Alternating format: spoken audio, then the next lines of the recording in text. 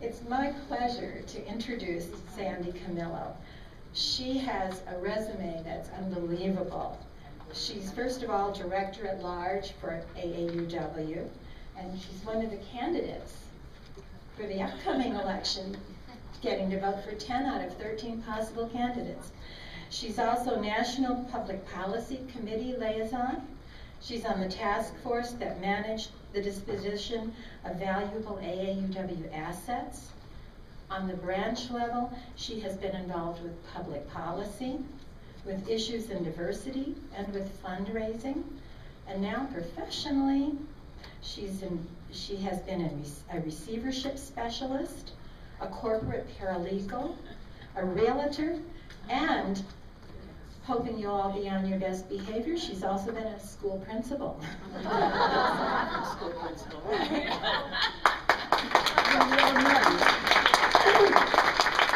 have to start by apologizing for my weak voice, because my voice is usually raspy, but I just got over a terrible cough, so excuse me for that. I am so happy to be here today back in Indiana. Many, many years ago, I won't say how many, I lived in Fort Wayne as a young girl in my 20s. I have great memories. I also had a dream when I was a young girl. I always wanted to be a newspaper reporter like Lois Lane. And my brother convinced me, as a woman, the only job that I would be doing in that office was washing the floors.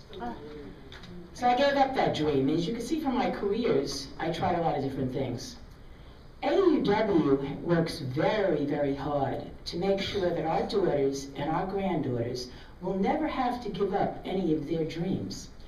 And I've got a 38-page presentation here filled with things that AAUW is doing and will be doing, and we will not be talking about. I would probably put you to sleep anyway, because some of it you already know. So what I've chosen to do is highlight some features, and if you have any questions about other things, I have a whole bunch of cards on that back table. When I say to you, seriously, write to me on my email, I answer you. Because I believe that this is a membership organization. You are the members, you are the people that make it, so I need to be there for you. Let's take a look at the first slide. Okay, the first slide speaks about our new logo. Now, I've been hearing from more people all over the country about the logo. Some people hate it, some people love it. Anything artistic gets that reaction. The reason we did this, however, is because the logo that we used that was done in 1990 did not translate well in a digital world. It just didn't work well. In addition to that, the W that we used to have had very thin lines. Those thin lines, when we tried to put it on our website, did not look good. So they decided they had to change this logo. We had a committee set up. People worked on it. They brought it before the board. We voted, and we have our new logo. In addition to that, we changed our slogan. And the reason we changed our slogan was we felt we wanted to capture the power that we know is in each and every one of you. So now our slogan is Empowering Women Since 1881. The next slide shows some pictures through the years of the different logos. It's kind of interesting to take a look at that. By the way, you all have packets in front of you that I made up, and I lugged with me so that you could look over this at your leisure. AAUW Indiana would look something like this slide. Now, you don't have to use these colors, by the way, because we don't have the color anymore. You can choose to use the teal, or you can choose to get creative. So it's not something, if you don't like green, you have to keep the green. This is our new website. Now, we changed the website because we wanted to make it more user-friendly. Again, I hear grumbles all the time about user-friendly. I can't even get onto any of the sites, okay? Well, technology is sometimes that way. I don't want you to hesitate, though, while these little glitches are being worked out, to get your problems resolved with the website. So please contact Connect. And I will even throw out there, if you can't get help from Connect, then contact me through my email. Stand here. Our next website has to do with, no, it doesn't. Okay, I have this a little backwards, so I'm going to go what you have up here. Member-only resources we're not covering. All it has to do with the fact there are still some sites on the website that you have to give your member number in order to use, but that's not that important a thing. What is important, on the new website is a video that shows you how to vote. We got very tech savvy this time around. So it walks you through exactly how you vote this June. Not only will you vote for the directors and the new president of AAUW and the vice president, you will also vote for some revisions to the public policy platform, and you will vote for one resolution that changes the bylaws. Now, a lot of people are not comfortable with online voting. If you feel that you want to vote via a paper ballot, you have until May 2nd to contact Connect. They will send you a paper ballot out. You must have that postmarked back by May 17th if you want to do it via paper. You know, we all speak about how difficult it is to attract members. AAUW, although we now are up to over 160,000 members and supporters, are always looking for ways to attract them. So for our national people, for people that want to join just as national members, on every page now of the website, we have a logo saying join. All you have to do is click it, and it's a fast and easy way to become a national member. Don't make the mistake that I made and click that if you're a branch member, because if you want to renew, you still have to go through the member services database. This is a great tool. Now I know that the South Bend branch has used this to create a website. You can get a website created for your branch totally free. The only thing, if you want it free, you'll have to update it yourself. If you want AAUW to help you, for $120 a year, they'll put the latest updates on your website. So this is a great feature, and I encourage you all to use the site resources. As of March 2013, more than 325 branches across the country are using this to get their websites up. Another way that we are increasing our membership, and this in today's world has become very vital, is through social online resources. And many of you are familiar with Facebook. There's also Twitter. I don't twit much, but there is Twitter out there. There's a new thing called Tumble. I don't know if they mean we go in circles when we use it. Nonetheless, this is very effective, because I will tell you, 2 years ago we had only 5,000 fans on our Facebook page. Now we have 8,300. Last year, the Twitter account passed the 10,000 fans. 10,000 people are twitting. So whatever they're doing, they love doing it, and it's very effective. Wait, point of order. Okay. We have 32 Indiana AAUW Facebook fans. Oh, And I will now sign that's- anybody up for a Facebook account that needs that's it here great. today. That's great. So that then you can become a fan and learn more things about Facebook And it's painless and and like easy. Indiana AAUW, AAUW Facebook and Indiana Facebook. I will sign you up today. She's right there. Thank you. In 2012, the AAUW blog had more than 220,000 views. And that is an informative blog, plus the fact it's a lot of fun to read. I mean, it's very interesting. It's nicely done.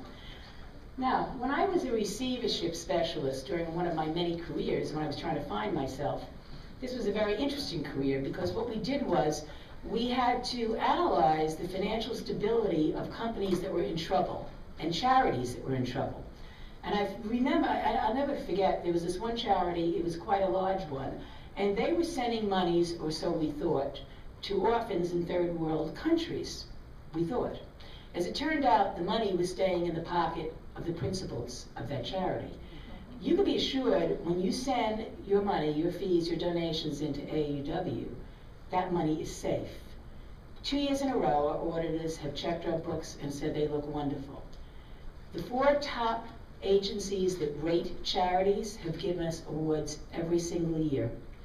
The Huffington Post and NerdWallet. Again, I'm unfamiliar with NerdWallet, but it is something to be in NerdWallet, because apparently they're concerned with where your money goes when you give it to charities, have given us accolades. We are very solid fiscally. Your money is always safe. Now, this is something that we were discussing last night a little bit. In 2012, the AAUW Finance Department filed 990s for over 70% of the branches in the United States. This is something every branch must file with the IRS because you do not want to get into trouble with the IRS.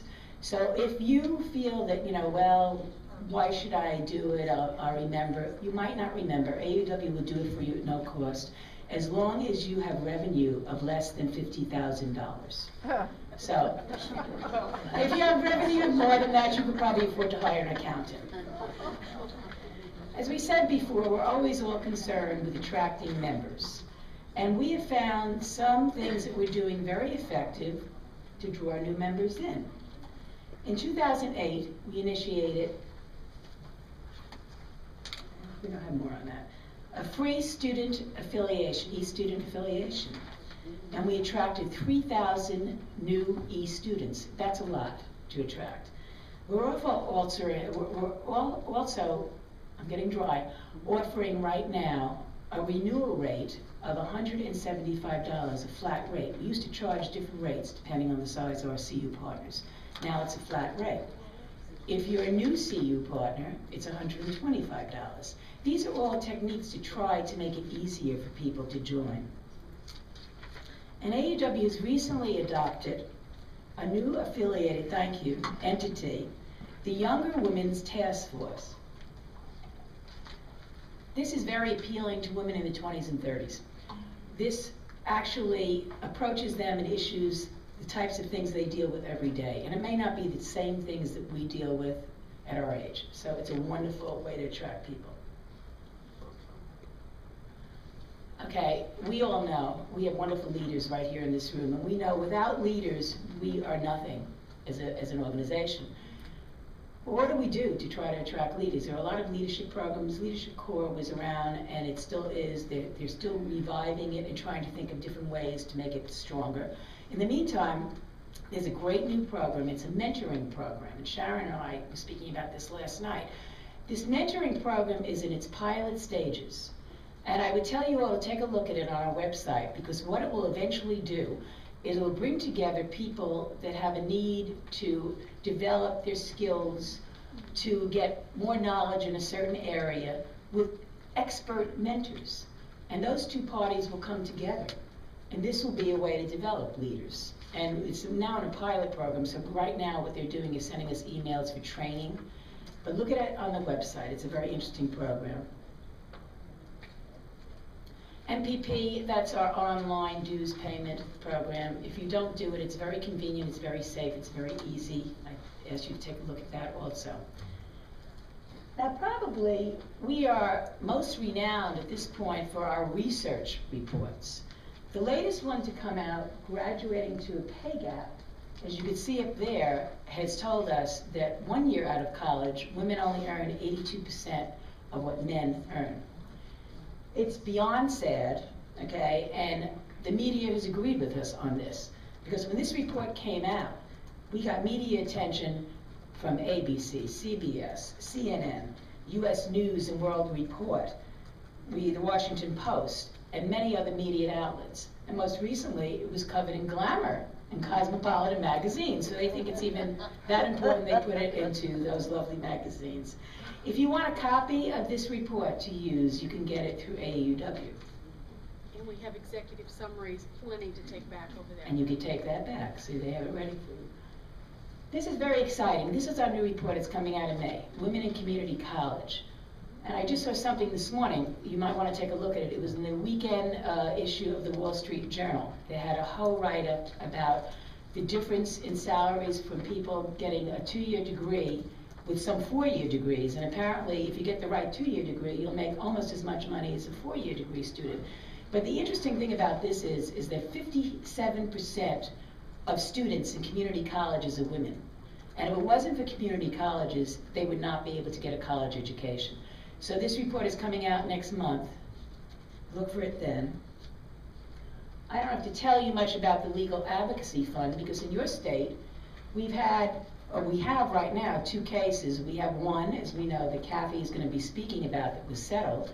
And we have one, LeBlanc versus the trustees of Indiana University, which is a new case that we're adopting. Last year, AAUW gave $100,000 to help women protect their rights. It's an amazing thing to see when you know that without those funds, these women would never be able to do anything about the injustices that they go through. I don't have to say any more about that because Kathy's going to tell us a wonderful story after I was hearing some of it before. Fellowships and grants. This is something you should be tremendously proud of. We give $4,300,000 last year in fellowships and grants. We give more money in fellowships and grants to women exclusively than any other organization. That's something to really brag about. That is really amazing. Now, we have a couple of new things in that area that I want to tell you about, because these are brand new. We also reinstated the International Project Grant Program.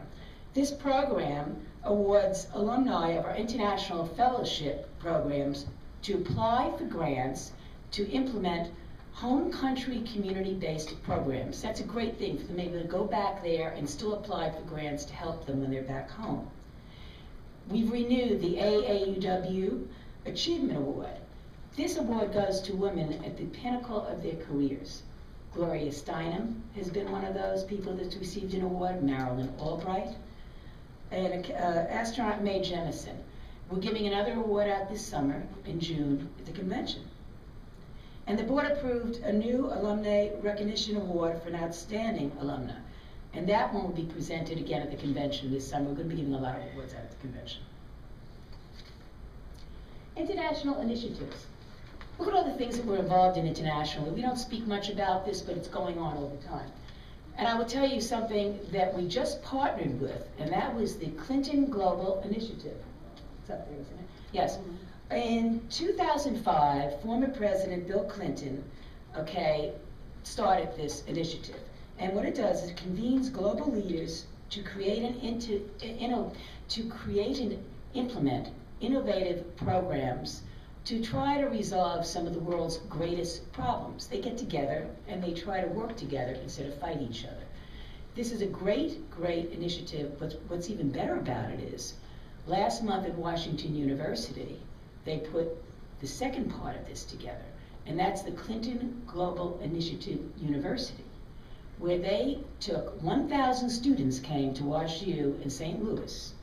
I wasn't even invited. I was very sad about that. But they had 1,000 students, and they came and they worked for the entire weekend with these different great leaders trying to give their input and get ideas how they could be of use. It's a wonderful, wonderful partnership.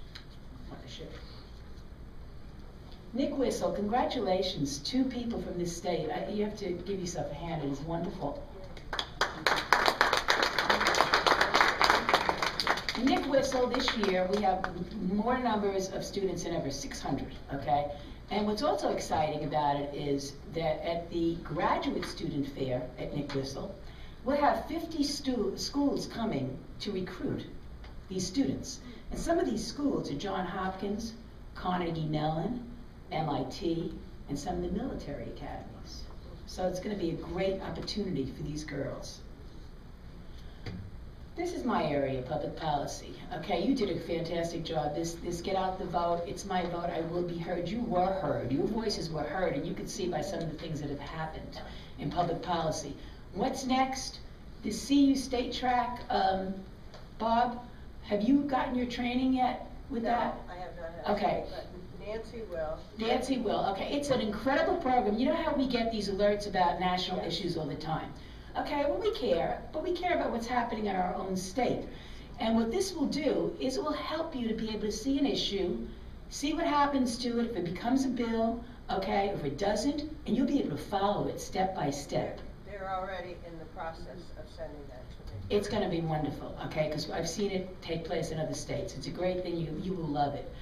There's something else I want to mention in here because it's not in this slide. It's something new. It'll be on the website next week. And Bob was speaking briefly about the public policy platform. You know, this gun control issue has become hot and furious. Our public policy platform speaks of gun violence, not gun control. And we give an explanation of why that is. It'll be out on the website next week. Read it. But they're looking now for your input. So in 2014, when we change this policy again, we have to know what the members think. So look at it and start to send things in. this is going to be the best thing for you. And it's back here. Okay.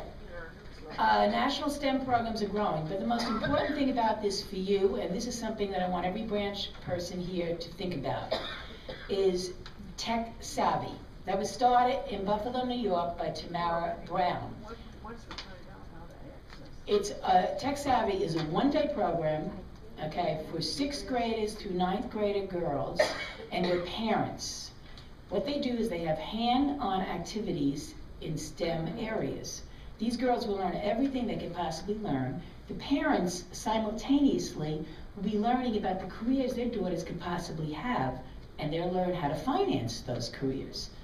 It's been very successful, but the exciting part for you in Indiana is that your state, and I'm going to read this, has a special opportunity to host this program with funding from not just AAUW, but from Prax Air Foundation, who has a big corporate presence here, and they actually said they want to give you money, okay? So they told us, they came in, and I got a special release on this. They said, we want AAUW Indiana to apply for this grant. I think it's roughly $8,000. And the applications went online April 15th. Now, Anna Kay is what we call her. She's got a very hard last name. All you need to do is call Connect and ask to speak to Anna Kay. She will walk you through the process to get this grant. And this grant is something that people, this foundation, Prax Air, wants you to have, okay? So it's a great program. Please call Anna Kay and see how you can walk through. Yes?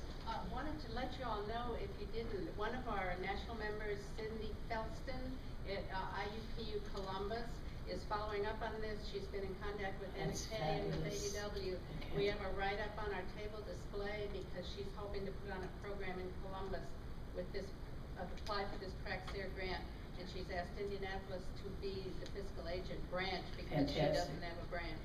So look at the, and if you want to contact her and learn from her or be on her committee with this one, it has her contact information. Ann Hirschberger from Goshen Branch. I have also made contact with Anna Kay, and she told me that Indianapolis and Valparaiso and Goshen, she didn't mention Columbus at that time. Columbus doesn't have a branch. Indianapolis is the branch. Oh, you're Indianapolis. Okay. And she said that she would be getting in touch with us later next month to have a conference call to work out details of how we can chat this and possibly collaborate. Yeah, you want to stay on top of it though, because April 15th it opened to other places too. So you want to make sure, because the corporation, that Prax Air, really wants to work with you here. Yes? Hi, Charlotte White of South End Branch. I just want to encourage AAUW to focus on STEAM instead of STEM. The new thing is STEAM. A for arts, it focuses on women. So just think about that. Okay, thank you. Okay, our slides here, I'm going to try to speed this up a bit because I know we have little time. What does Alabama, they asked, Florida, Louisiana, and Connecticut have in common? Okay, they have in common they're promoting state-level student advisory councils. What this is that AAUW takes 10 girls from different states, brings them to Washington, D.C. for a leadership retreat with the hopes that they will then go back to their college campuses and spread our mission. It's a wonderful program, and again, we encourage you to get involved in it. I know that you're already involved here with the Campus Action Projects grant, but we want to remind you again, this is the program that gets teams of faculty and students to put into action what is in our research reports. You get $5,000 for that grant to see that happen, and it's a wonderful opportunity to continue what you've already started here in Indiana, because you've already been doing this. How many of you out there have daughters? How many have daughters? Okay, I was shocked, dismayed, and horrified being a feminist when my daughter got her first job, and she just came home and told me the salary, and I asked her, did you even negotiate? She goes, they won't give me the job then. I said, no, that's not true. Start Smart is a great program. Right now, you know, there's still talk out there that, well, people don't put me to work when I get trained. It depends on your universities you're working with. You could become a trained facilitator. I took the training. It's very simple, very easy. You have two. That, then you know. They're right both here. Oh, God bless you people. See, I don't have these things in front of me. I come cold, not knowing. Then you know that this is such a gift, and I will just not preach to the choir, but I will tell you, they asked participants of one of these workshops, okay, before they came, how much they knew about negotiation. 12% knew. After they took the workshop, 36% said they developed that skill in order to negotiate. And our girls really need that skill. Sandy, one comment though, before everyone does that, there is a $500 fee that goes not to AAUW, but to the wage people. Yeah, so let me speak about that for a minute. Yeah, let me speak to that. There is a problem, and all I can say right now is, this is so, when I say these things, it's so cryptic. We are working on that. We are working on that because there's been a lot of commentary on that. And we have plans on doing some changes, but it's unfortunate that right now, you know, we don't want anything held up because this is such an important thing for girls. I mean, men don't hesitate, but girls do when they go out. I Yes, have Bob. one little success story for AAW Indiana. Some of you know my daughter, oldest daughter Andrea, who's an AAW member and was serving on the board. And her work and family commitment said, I've got to take a respite time. She just took on a new job this past month and negotiated her salary. There you go. There you go. There you go. And ended up with $4,000 more There you go. than she would have had if she accepted the initial offer. I think it's just, it's So amazing. you can train your daughters and granddaughters. Yes, you can. Okay, looking up at the Left Turk Campus Women Win. What's important about this is that we're the only national program, okay, that encourages and trains college women to run for student government. We're the only one. Nobody else does it. So we should really promote this because it's unique.